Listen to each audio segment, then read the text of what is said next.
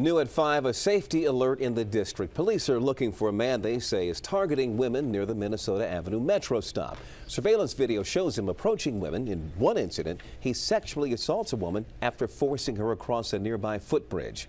Jennifer Donlin live in Northeast Washington tonight with more on this safety concern that all of you need to see tonight. Jen?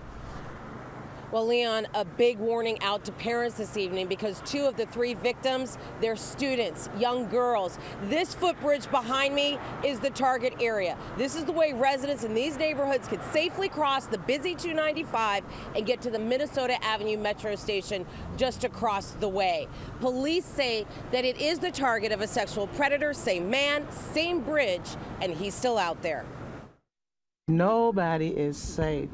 Nowhere. Fear tonight as D.C. police turn up the heat in the hunt for this predator. He was captured on video at the Minnesota Avenue Metro. As he walked out onto the footbridge, he put a gun to an adult woman's body and kidnapped her, forcing her to walk several blocks away where he raped her.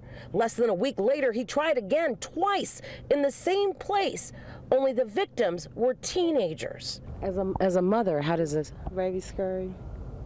My heart is panicking right now. Kristen Hawthorne walks her 10-year-old daughter across the bridge that crosses over 295 to the Minnesota Avenue Metro. Police is down here. You still got to walk over the bridge, so which means once you get over the bridge, nobody's not there to actually see you either. The camera captured the beginning of the first crime on March 1st. It was 11 o'clock in the morning when he pulled the gun out on the first victim and walked her to the 700 block of Barnes Street.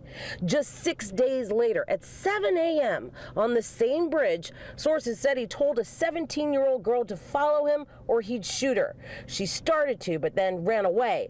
20 minutes later, sources explain he then approached a 14-year-old girl and told her to come here. She ran towards another man who was walking towards her. The attacker tried to chase her, but gave up. I can't walk through here with my daughter and something happened. That's crazy. We're very afraid that he may strike again, and we want to get him captured before he does.